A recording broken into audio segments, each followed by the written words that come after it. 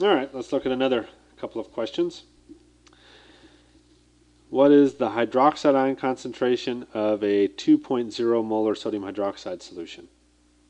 So first off, you have to ask yourself the question, is this an acidic or basic solution? Well, what do we have to go with? Oh, we got a formula. We're either checking pHs or we're checking formulas. Well, sodium hydroxide. Well, what is this? Oh, it's a base. You got that hydroxide ion there. So that tells you it's a base. Well, what do we know about bases?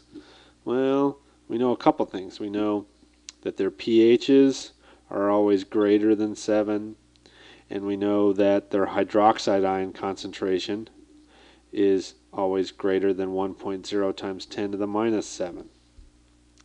Now, if we look here, we also know that if we look at sodium hydroxide, for every mole of sodium hydroxide, we have 1 mole of hydroxide ion.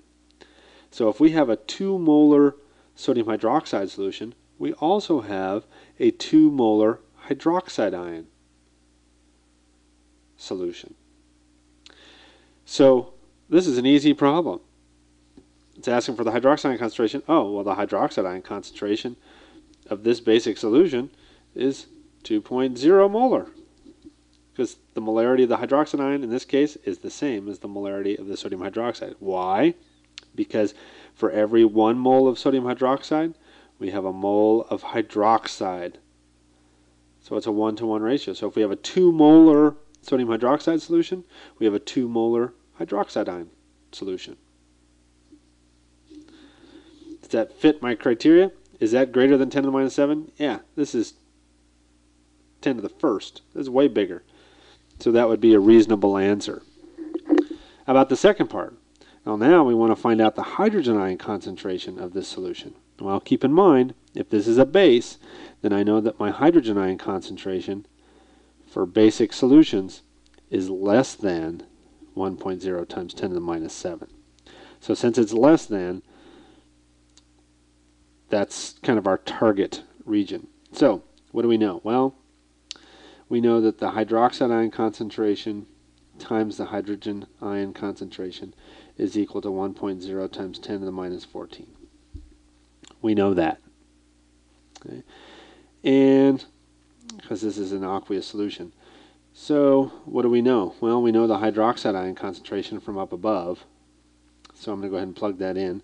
2.0 times our hydrogen ion concentration is equal to 1.0 times 10 to the minus 14. Do our little algebra. H plus is equal to 1.0 times 10 to the minus 14 divided by 2.0. All right, let's go ahead and calculate that. 1.0, use my EXP key, EXP negative 14 divided by 2 equals 5.0 times 10 to the minus 15.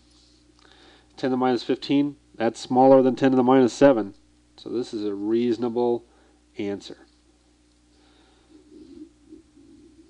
since this is a basic solution.